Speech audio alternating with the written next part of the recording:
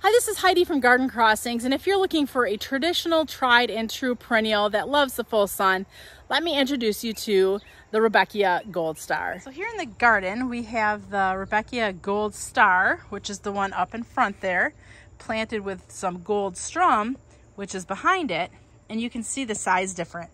Goldstar is more compact, only gets about 16 or so inches tall and wide.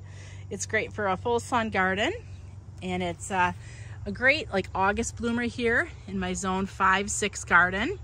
It's hardy from zones 3 to 10, so a very hardy plant pretty much no matter where you're at here in the United States.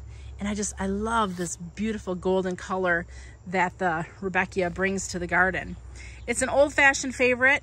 A lot of people have it in their garden, and I think you see it a lot because it's one of those plants that it's pretty hard to kill, and most people are successful in growing it.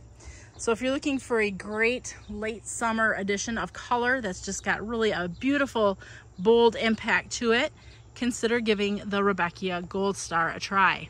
This is Heidi from Garden Crossings.